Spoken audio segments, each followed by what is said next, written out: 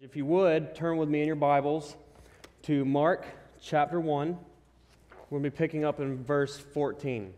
Before we read our text, I'd like to pray and then just make a couple of opening comments. Father, we love you and we thank you that you have called us from darkness into light. You have called us into your church. You have called us your own, and you love us with such a wonderful love, and you have proven that at the cross. No greater love has this than for a man to lay down his life for his friends, and you have done that for us, especially when we didn't deserve it. So that is why we gather. We come together to thank you corporately. We come together to worship you and to glorify your name. We come together to love our brothers and sisters because you said that the world would know that we are your disciples by our love for each other. And so what a glorious thing this is, the church, the local assembly. And we're so grateful to be a part of it. And this morning, as we open your word and we desire to be taught by you, we ask that you would speak to us in a very special and fresh way.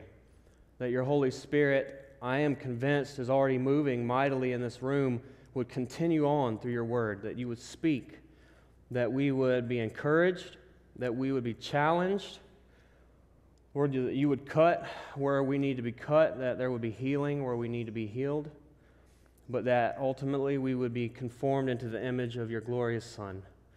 In Jesus' name, amen. Amen. All right.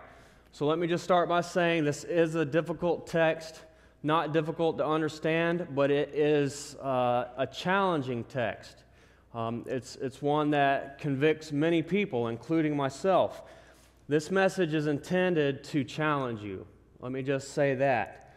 But it is not intended to guilt you. This is not a guilt trip.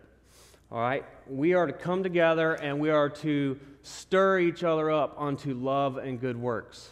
Literally provoke each other. I was talking to the youth about this the other night. Have you ever been provoked to anger? I'm sure we all have. Have you ever provoked somebody to anger? I'm sure we all have. But have you ever provoked somebody to love and good works?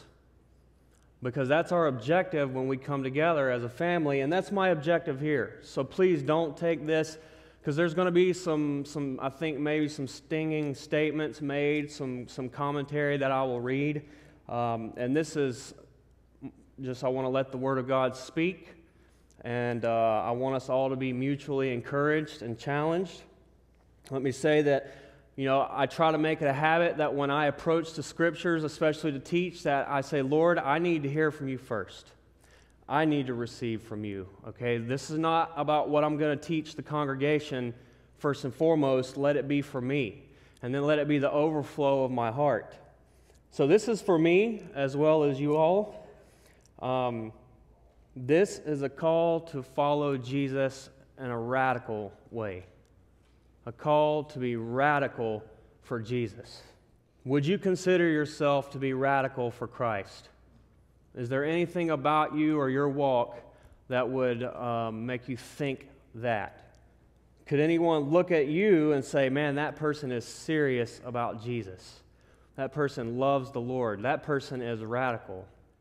One thing I don't ever want to be guilty of is playing church. Just playing church. This is a conviction that I have had on and off throughout the years, and it has gotten stronger and stronger, especially in the last month, several months, but last month or so, it's just really been burning in me. So I think this is a timely message. It's a fitting message. So I'm going to read our text, and then we'll go back verse by verse. So verse 14. Now after John was put in prison, speaking of John the Baptist, Jesus came to Galilee, preaching the gospel of the kingdom of God, and saying, the time is fulfilled and the kingdom of God is at hand. Repent and believe in the gospel. And as he walked by the Sea of Galilee, he saw Simon and Andrew, his brother, casting a net into the sea, for they were fishermen. Then he said to them, follow me, and I will make you become fishers of men. They immediately left their nets and followed him. When he had gone a little farther from there, he saw James, the son of Zebedee, and John, his brother, who also were in the boat mending their nets. And immediately he called them, and they left their father Zebedee in the boat with the hired servants, and they went after him. All right, so back in verse 14, you'll notice the first thing it says is now after John was put into prison. So there's a transition here. You'll remember not long ago, Jesus had just been baptized by John in the Jordan, and then Jesus goes out. Well, there's a lot of information not given us here, and we won't turn there, but in Matthew 14, it's explained to us that John the Baptist was put into prison by Herod because Herod had married his brother's sister, and John, being as bold as he was, openly spoke against that. Now, Herod was afraid of John, and he didn't want to kill him, but he put him in prison. And we do know that eventually, through a series of circumstances, Herod's hand was forced, at least he felt it was, and John was put to death. But at this point, the Scriptures indicate that John has now been put in prison, and Jesus launches out into Galilee to preach the gospel of the kingdom. Now, you guys know I love maps. I think it's very helpful for us to understand the terrain. So if you'll humor me, I have a few maps real quick. Just real quick, I want to kind of work through. And I want to explain a little bit of where Jesus is at. But I'm going to start with just Israel and how the geography changed to the point where Christ was ministering.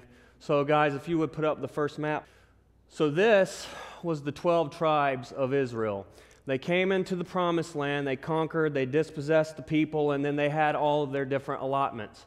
One thing that's significant to realize is Judah here, Simeon is actually inside of Judah, and I'll explain why that's important in just a moment. So this was how it started. These were the 12 tribes that you so often hear referred to. All right, guys, if you would go to the second map.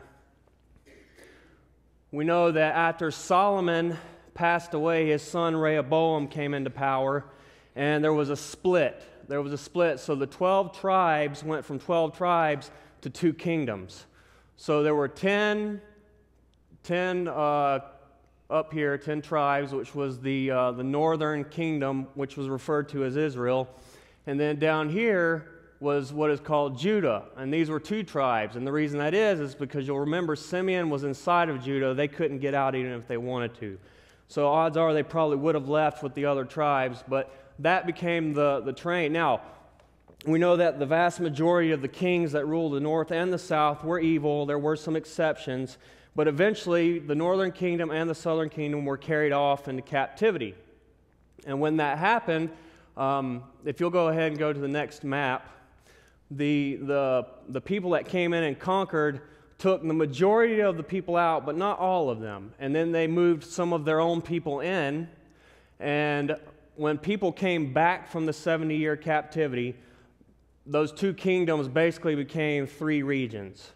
So right here, this is basically Israel, and it's split up into Galilee, Samaria, and then Judea. And down here, Jerusalem was the capital of Judea. And we all know Samaria, that was the area where people were left behind, and then people from other nations would come in and they intermarried, and then that was where we got the mixed race of the Samaritans, which we know were not liked by the Jews. There was really some racial tension that existed there. All right, so when Jesus was ministering in his earthly ministry, this was what Israel looked like. And he spent a lot of his time right up here in Galilee. Well, there's a reason why I like Galilee so much. They were kind of like, you know how in the States now, in the South, we have that country twang, and you can pretty much spot them from 100 miles away. Well, that was the way it was for the Galileans. Though they were in the north, they were kind of like they were the Southerners, the country boys. And it was even obvious by their accent. All right, so one more map. If you would go to the 4th map. This is Galilee, kind of blown up. And as we know, Nazareth, that's where Jesus was raised. Cana, that was where his first miracle, where he turned water into wine. And over here is the Sea of Galilee, where he spends a lot of his time. So towns like Capernaum and Gennesaret, those are familiar names to us. So this is where we're at today. So we're all the way up here in Galilee, and we're right here by the Sea of Galilee. And so that's just a quick flyby overview of how the makeup of the land came to be what it is and was, and that's where we are at. Now this is Jesus' message. He has launched out into his ministry. He's preaching the gospel of the kingdom of God, and this is what he says. The time is fulfilled, and the kingdom of God is at hand. Repent and believe the gospel. Now, obviously, this is a very condensed version of what Jesus said. I highly doubt that Jesus traveled to a place, stood up, and said this one sentence, and then said amen. Though I'm sure a lot of people would appreciate if preachers would follow in that a little more closely. The time is fulfilled. The promised one has come. They have been waiting for God's promised one, the Messiah. And Jesus is making it clear, look no further, I'm here. The kingdom of God is at hand. Have you ever wondered what that means, the kingdom of God? The kingdom of God, what is that? Well, God is the king and he is here, and we are his people. We are his loyal subjects. We serve him. So we are very much a part of God's kingdom. God's kingdom is here on earth, and his Son, the Prince of Peace, is reigning. Amen? So Jesus was making it clear, the time has come, the promised one is here, the kingdom of God is among us. So what then? Repent. Repent and believe the gospel. Repent and believe the gospel. And I'm sure that he didn't just say believe the gospel without giving some detail as to what that meant. And I will say that the gospel wasn't even fully realized at this point because Jesus had not been crucified, he had not been raised from the dead, the Holy Spirit had not come. So even at this point, it wasn't fully realized, but nevertheless, that was his message. So when I think about this, is that our message? Is that the message that we heard? Is that the message that we share? Repent and believe the gospel. Because where I'm from, the message is, ask Jesus in your heart. Pray a prayer. Say this. Repeat after me. Okay, congratulations. Now you're in the family of God. And then the masses go out and they don't look anything like Jesus. They don't change. They don't look like they have been filled with the Spirit. What happened? And it's a real problem. And so, guys, just being honest with you, I'm uncomfortable at times with the sinner's prayer because I think it can maybe miscommunicate. Jesus' message was repent. That was the first thing he said. What does that mean? It means to turn. Turn away from those things that have you in bondage, those things that you know are not pleasing to God, but don't just turn away from those things. Turn to God. Turn to the Lord. I think some people get so caught up in what we have turned away from, they don't talk about what it is we turn to. Right? So we turn away from those things that we know are not pleasing to God. And that was the story, that was my story. For years, I grew up believing that there was a God, that Jesus is real, this is all truth, but I loved my sin and I knew it, and I wasn't ready to follow Christ. So I didn't pretend and make believe like I was. I just, I was scared. There were times where I worried what would happen if I died. But I ultimately chose to live a life of sin. But eventually, I came to that place where I hit rock bottom, and I hit it for real. And the Lord was there, and I knew that I was ready. I was ready to forsake those things. There was nothing that would stop me now from knowing the Lord, and I was so excited to do that.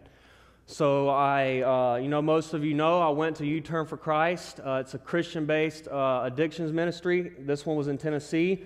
And I got away from everything, and I just got by myself on my knees, and I didn't understand all this, but all I knew was I had messed up, and I had wrecked my life. I wasn't even capable of leading myself, and I believed that there was a God and that He was good and that I needed Him.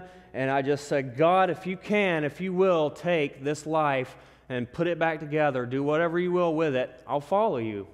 I'm yours from here on out. And I meant that. I repented of my sins. I believed the gospel. I chose to follow Christ. And it's been a roller coaster. There's been ups, there's been downs, side to side, but the Lord has been with me. And, 11 years later, here I am. And in a nutshell, that's my story. So we have to repent, guys. We have to turn from our sins, turn from our ways, turn to the Lord, and believe the gospel. Well, we know what the gospel is, right? It's the most beautiful news in the world. God so loved the world that He gave His Son, that whoever believed in Him would not perish but would have everlasting life. Because I was separated from God in my sin, and so were you. And we all know that. But God, in His infinite grace, paid the price for us, so we don't have to pay that price. I don't have to give an account for my sins. My sins were paid for on the cross. They were washed away, moved as far as the east is from the west, and now I know God as my beloved Father. And now I'm His beloved child. And now it's the greatest honor to serve Him and to know Him, to walk with Him in love. That's the gospel. And that was what Jesus proclaimed. Is that what we're proclaiming? One more thought about that before I move on. Have you ever tried explaining to somebody that they need God and they don't really think they do? They're good. I'm a good person. I'm happy. I'm well taken care of. What do I really need to repent of? I don't steal. I don't cuss. I don't do drugs. I don't do any of that. How about repenting of thinking that you can do it on your own? How about repenting of the arrogance of thinking that you don't need God or that you can get to heaven by your own good deeds? Right? That's kind of a sobering thought.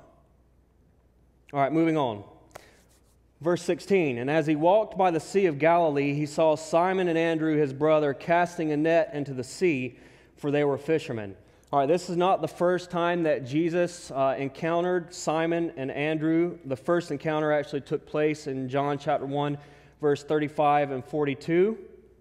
We won't go there. This is actually the second time that Jesus is now is with them, and there's a much more detailed account of this in Luke chapter 5, verses 1 through 11. Again, we won't go there, but for your own personal reading, Mark is a very condensed book. It is action-packed. It's immediately this, immediately that, on, and you can find more detailed accounts of these stories in the other Gospels. And believe me, there's a lot more to this in Luke, but we won't go there today. But for your own personal study, I would encourage you to do that. Verse 17, then Jesus said to them, "Follow me, and I will make you become fishers of men." They immediately left their nets and followed Him. I like this, guys. I believe that follower may be the best designation for a true believer in Christ. Especially where I'm from, Christian can almost just be a social status. It doesn't mean a lot. But to say that you're a follower, to say that you seek to imitate Christ in all your ways and to go where He would have you to go, to do what He would have you to do, you are really, quite frankly, a slave. My life is no longer my own. I've been bought with a price, a very precious price, the blood of Jesus, and now I belong to Him. I'm a follower of Christ. It's His will. It's His purpose, His dreams for my life. All right, I would like to read kind of a lengthy quote from a Zondervan encyclopedia of the Bible dealing with this idea of following Christ while He was on earth and the term disciples and followers. So the verb to follow occurs about 80 times in the Gospels and exclusively describes the relationship between the earthly Jesus and His companions. It became a synonym for disciple. This meant, therefore, that every disciple, in the strict sense, had to leave his occupation, his father and mother, everything, take up his cross, and go forward even to death. For the disciple was not above his teacher, and what would happen to the teacher could also happen to the taught. That's pretty radical, isn't it? When Jesus walked on the earth and he told someone to follow him, that could mean literally leave everything behind. And there were times where we saw that. There were very clear times where we saw that happen. And I would like to just share with you a couple of those instances. So if you would, turn with me in your Bibles to Luke chapter 9. Luke chapter 9, verse 57. These are three would-be followers of Christ. Three different people that Jesus approaches. One actually comes to Jesus, and then the other two, it would appear, Jesus approaches them. Verse 57, now as it happened, as they journeyed on the road, that someone said to him, Lord, I will follow you wherever you go. And Jesus said to him, foxes have holes and birds of the air have nests, but the Son of Man has nowhere to lay his head. So this guy, he's eager. He wants to follow Jesus. And he's like, Lord, I'll follow you wherever you go. And Jesus says, are you sure? You sure about that? I might not have anywhere to sleep tonight. You might not have anywhere to lay your head. I might be all that you have. Is that enough? Is Jesus enough? You have to ask yourself that question. I think this flies right in the face of this idea that if we come to Christ, we're going to have all our needs met. I'm not even talking about the prosperity gospel. That's just garbage. To think that God promises you health and wealth, absolutely not. But oftentimes when we want to approach people about Jesus, well, we have to make it appealing, don't we? Don't we have to make it marketable? So what is it that people are looking for these days? Well, they want purpose. They want fulfillment. They want satisfaction. They want to have meaning in life. And we tell them that. Or they want freedom from this or freedom from that. And we package it as such. People make a profession of faith. They get really excited. They feel very emotional. They have all these expectations that they put on God that were not scripturally warranted. Those expectations are not met. They turn away. So Jesus, right out the gate, said, I just want you to understand that this is not easy. It could cost you everything. You might not have anywhere to lay your head. You still want to follow me? The next one, verse 59, then he said to another, follow me. But he said, Lord, let me first go and bury my father. Jesus said to him, let the dead bury their own dead, but you go and preach the kingdom of God. Now that sounds extremely harsh, does it not? Let's just be honest. And there are a number of different ideas that have been expressed as to what this could mean. And one of them I think is highly likely, and I would lean towards that. This guy's father has not actually died. This is actually somewhat of a common saying, let me go back, let me tend my father's home, and then when he dies and I get my inheritance, then I will come and I'll follow you. So he wanted to go back. He wanted to take care of some other things. He had kind of divided priorities. Jesus was a back burner deal. And Jesus had no time for that. He didn't tolerate that. But at the same time, let me say this. Well, I'll come back to that. Let's read the next one and I'll kind of make the same point. Verse 61. And another also said, Lord, I will follow you, but let me first go and bid them farewell who are at my house.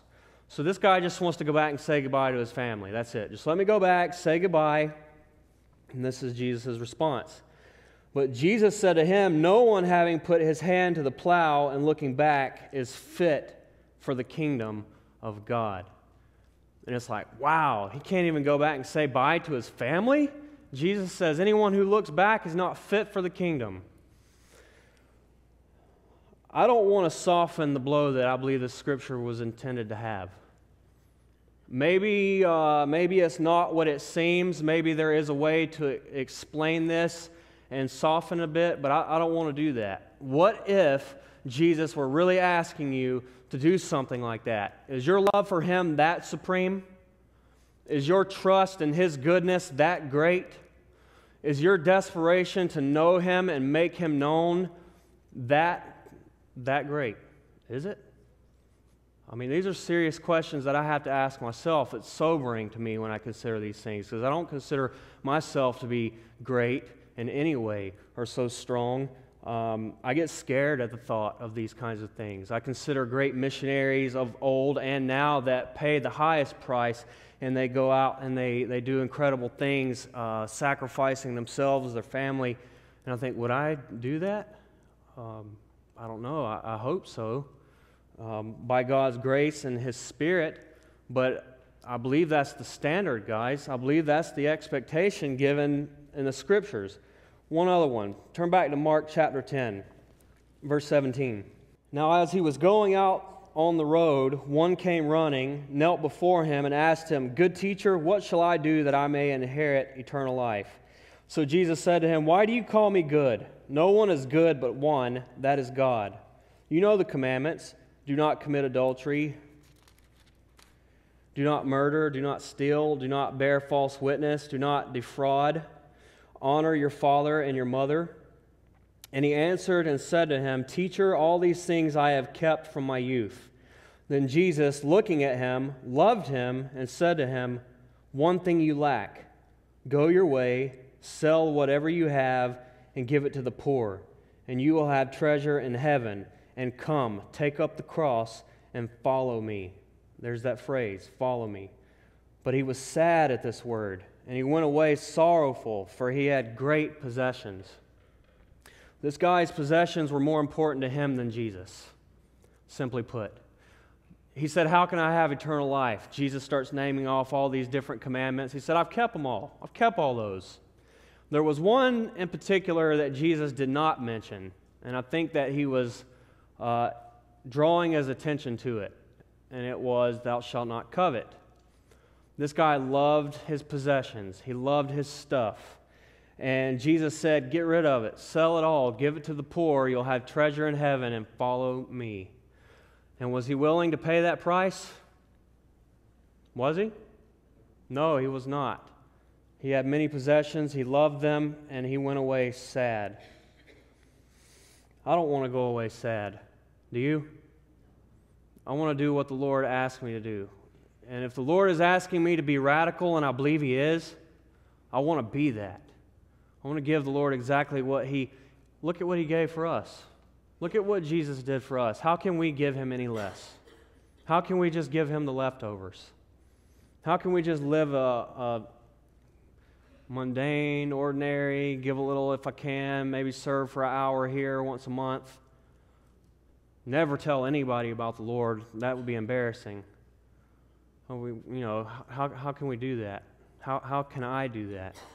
All right, so we can't physically follow Jesus. Jesus is in heaven. But do you suppose that His standard has been laxed for us compared to those who were on the earth when He walked the earth? Do you suppose that it's been minimized? I'm taking my youth group right now through a book called Multiply, Disciples Making Disciples. And guys, the things that I'm telling you are things that I tell the youth group, and they are excited. They are responding to this stuff. I'm seeing it take root in their lives. So I'd like to read an excerpt from this book that ties right into kind of what I'm talking about and the quote that I read from that encyclopedia. So, and I quote, "It's impossible to be a disciple or a follower of someone and not end up like that person. Jesus said a disciple is not above his teacher, but everyone, when he is fully trained, will be like his teacher. That's the whole point of being a disciple of Jesus. We imitate Him, carry on His ministry, and become like Him in the process. Yet somehow, many have come to believe that a person can be a Christian without being like Christ. A follower who doesn't follow. How does that make any sense? Many people in the church have decided to take on the name of Christ and nothing else. This would be like Jesus walking up to those first disciples and saying, 'Hey, would you guys mind identifying yourselves with me in some way? Don't worry, I don't actually care if you do anything I do or change your lifestyle at all. I'm just looking for people who are willing to say they believe in me and call themselves Christians.'" That's pretty heavy, huh? That was not what Jesus said, was it? We just heard what Jesus had to say to people who wanted to follow after him. So I just want to take a moment. I've talked a little bit about the expectation, and it's a radical one, but how about the why? Let's just drop back for a second and talk about why. Why did they follow Jesus? Why would they want to? And why should we? Why would we? I think it's important that we understand that. So first off, I think sometimes we take for granted that Jesus would just walk up and say, "Follow me," and these disciples would just drop everything and go. I mean, it's kind of weird if you think about it. If we were in here and someone walked in the door and said, "I'm the Son of God, follow me," we would be like, "Well, that guy is crazy." And I mean, we just wouldn't do that. So it's amazing to me that they would do that in the first place. But the reality is that they were anticipating a Messiah. They were waiting on God's sent one to come. They've been waiting for thousands of years. This has been prophesied all throughout the Scriptures. And it was ripe for that at that time, just because of everything that was going on politically and in the religious world. But they had a very limited understanding of why the Messiah was coming, because there are very mixed prophecies in the Bible. Some would allude to the fact that he was going to be a conquering, reigning king, and some of them alluded to the fact that he would suffer for many. And it would get rather confusing. But they had it in their mind that Messiah would come, and he would throw off the yoke of Rome, and he would restore Israel back to their glorious day. And they thought that by getting in with him on the front end would mean certain power, and they would be able to reign with him. And we know that they asked at times if they could sit on his right and left side when he was established in his kingdom. They didn't get it. They had a limited understanding, and it would appear that that was what they were kind of going after, though Jesus told them time and time again why he came. He told them over and over, they just didn't get it. But you know what? They did. They got it eventually. Eventually, they came to understand exactly why Jesus came. That he came to live, to die, to be raised from the dead, to set the captives free from sin, to give us eternal life with God in heaven and with him. And the disciples understood that when the Holy Spirit came. And they received the Spirit of God. They were born again. They understood these things. And they continued on with the Lord. And it got harder. Many of them suffered horrific deaths, beheaded, crucified, seeing their families crucified. I mean, you name it, all of them except John the Apostle were martyred to death, but John was still persecuted greatly. And they still did not turn away from the Lord because they knew. They knew that he was the Lord, he was the King, and they loved him. They loved him. I'm going to talk more about that in a moment. So what causes us to follow Jesus? What would cause one of us to pay a price like that, to just forsake everything and to follow him? Well, I will say we have a greater understanding now than the disciples did. We really don't have any excuse. We have a very thorough and comprehensive understanding of who Jesus is and what Jesus came to do and what Jesus will return to do. And what we also understand very clearly from the Scriptures is there is no other way, talking about eternal life. There's no other way by which a man can be saved except through the Son of God, Jesus Christ. So we have that reality hanging over us. Where else can we go?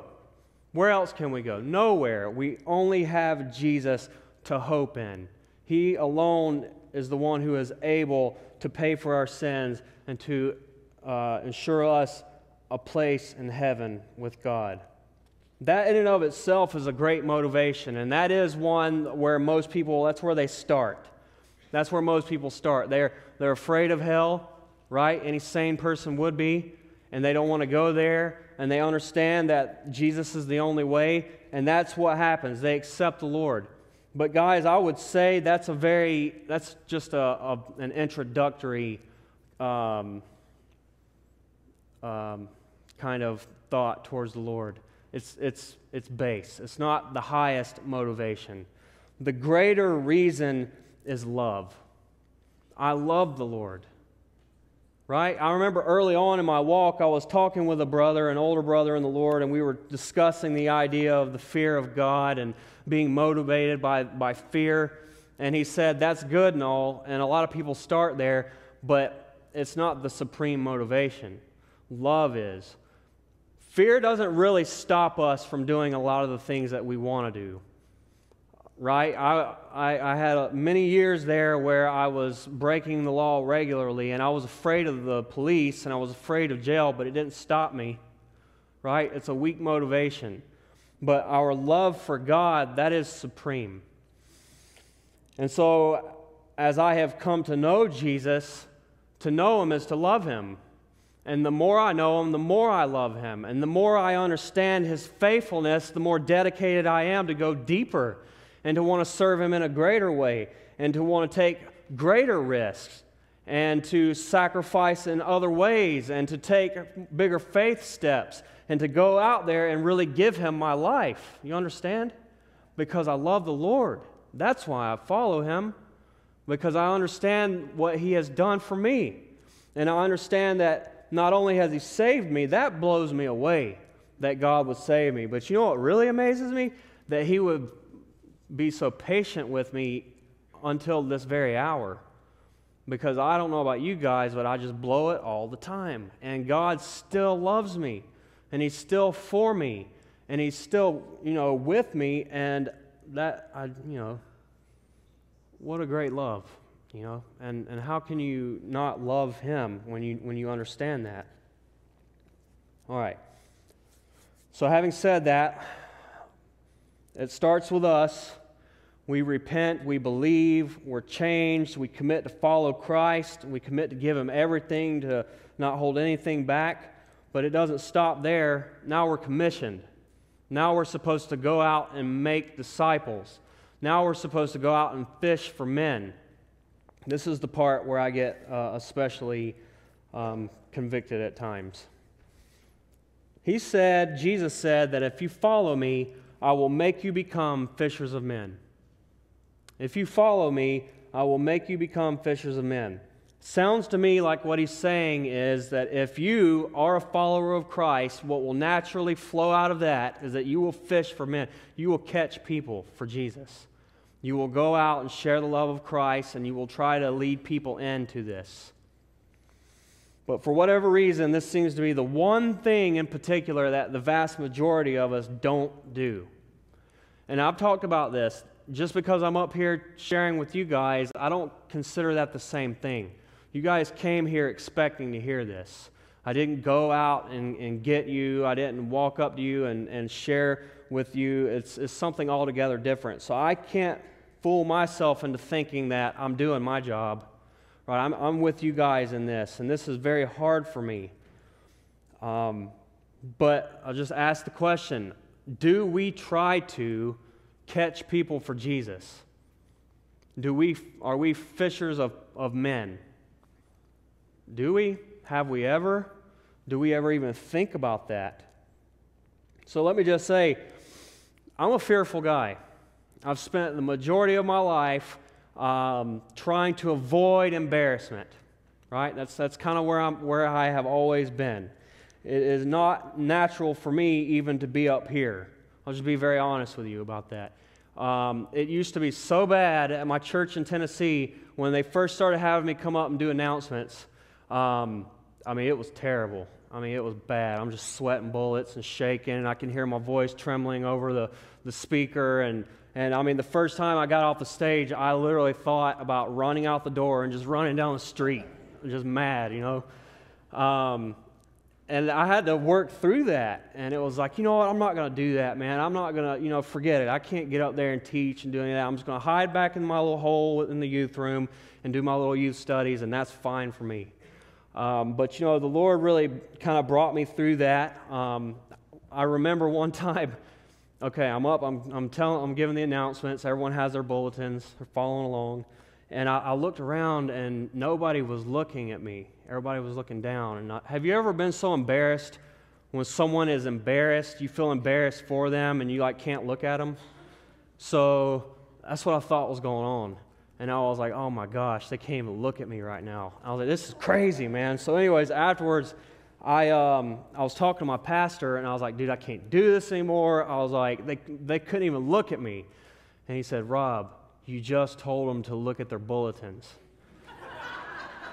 And I was like, oh yeah, okay, I forgot. And so, I mean, that's how it was for me. And I say all that to say, I just purposed early on in my walk that I was going to live a life outside of my comfort zone. That was my understanding, was that is just the way that it was to be. And so I didn't want to be controlled by fear anymore, even though I might be scared, I might be super nervous. I want to step out in obedience and do it anyways. And so that's been my objective. And I say that because this doesn't come naturally for me either. So this is easier for me even still than going out and just walking up to a stranger on the street and trying to engage them for the gospel. That's a whole nother level. But guys, honestly, I can't shake it anymore. At this point, I'm willing to do anything. So we've been doing new things, and we've started out gradual. The coffee ministry, that's not threatening at all, right? So we're just giving people a cup of coffee, and they love it. They receive that. And then we walked over to the soccer field one evening, a couple families in the church, and someone had that idea to just start giving pizza out to the soccer kids over there. And man, they loved it. The kids loved it, as you would imagine. And the soccer coaches just thought that was such a sweet thing. And so we've just been thinking, how can we start taking little steps to get out there and meet people and develop relationships? And so, and then even beyond that, the other day, my wife and I decided that we were just going to go out and we're just going to start telling people directly about the gospel and handing out tracts, the whole nine. And we did, and it was scary, and it was awesome. Had some really sweet opportunities. I feel like the Lord blessed that, and that's just the beginning of it, because it would be real easy for me to say, okay, I did that. Okay, I got to do that real quick before I preach this message on fishing for men, so I can feel like I did it, and then now I don't have to do it anymore. Right? So it's a constant battle for me, guys, daily. It's like I want to be radical for Jesus. Jesus said, follow me, I'll make you fishers for men. So, I'm still thinking, what next? What next? What next? I don't want to go back. I want to gain ground for Jesus. Amen? We want to keep moving forward. So that's just a little bit of a personal testimony of kind of how it's been for me along the way and even now. But I would just say some simple, practical things that we could start doing to be radical. I think one is really fasting, man. Who fasts? That's not something that I do very often, but fasting for the lost, fasting and praying for the boldness to go out. How about giving sacrificially for the gospel? Obviously, I believe we should be giving to our church financially. The church has had my back over the years. They've been there for me when nobody else was, and I want to give back to the church so that they can continue to do that work for others, right? But I think in addition to that, we can be giving to the cause. We support missionaries here in this church. The Pebbliers, would you raise your hands, please? I'm not trying to call y'all out, but they're getting ready to, are you going to the Ukraine? Is that correct? You know what? Their information is in there on the board. You want to support the gospel? You can give, all right? There are different organizations.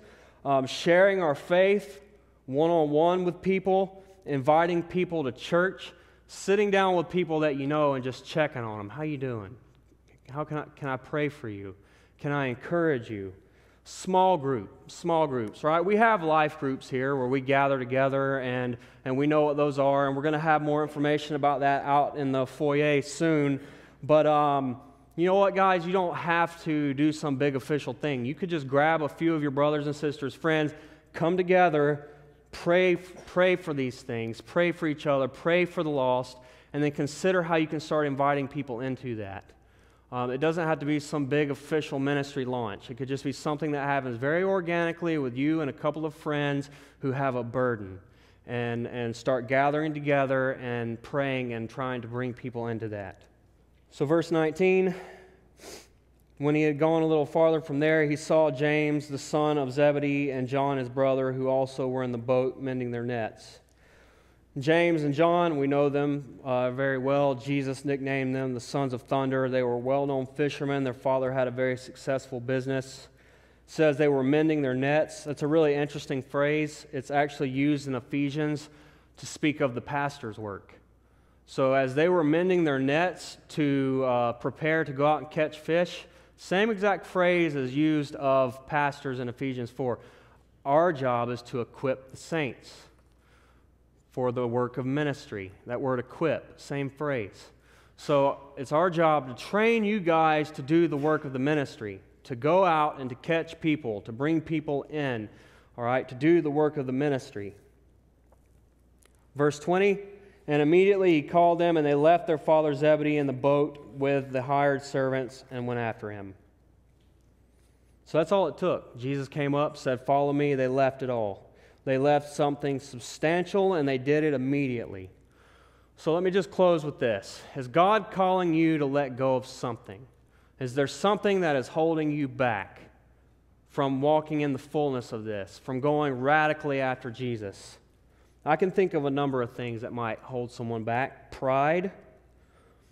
I'm not going to allow myself to be embarrassed. Fear of man. I'm too scared of what they're going to think of me or what they might say or do. Love for the things of this world. Well, all my time, all my energy, all my effort is given towards stuff. I want to have more things. I want to live a comfortable life. Safety and security is what matters to me. I'm not worried about building God's kingdom. I'm more busy building my own, right? I want to have nice things. I want to have security, safety, so on and so forth. Maybe a love for the things of this world is holding you back. Maybe it's position. Maybe you're trying to climb that ladder, and everything you've got is going towards that. You don't really have time for the kingdom. You don't have time to reach out.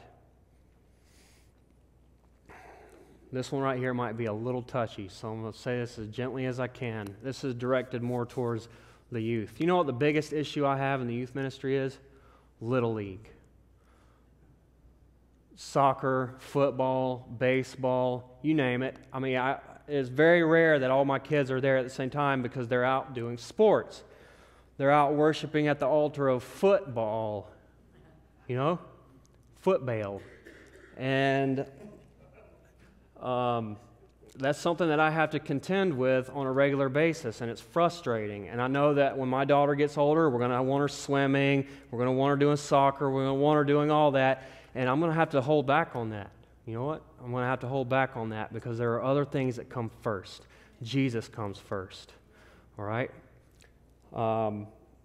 So that's another one. That seems to be kind of a big one. So anyways, those are just some thoughts off the top of my head, things that could easily hold us back from following Jesus and going out and doing what He told us to do. So let's take our cue from the disciples and let's drop our nets. Let's just do it and do it immediately. Amen? Amen. All right. I'll close in prayer. Worship team, if you'll come up. We would like to make some people available up here to pray for you. Guys, y'all know who you are. You're up here regularly praying, so I'd encourage you to come on up. If you need prayer in any of these areas, please come up. Repent of your sins. Cry out to God. Confess those things. Forsake them here. Forsake them now. Commit yourselves to go out and to serve Jesus in a radical way. Because, well, when it's all said and done, we want to hear those words, don't we? Good and faithful servant. Amen? Amen. Father, thank you so much. We love you. We praise you. We just ask for the grace to do these things, to be gripped by these things, and the power to do it. In Jesus' name, amen.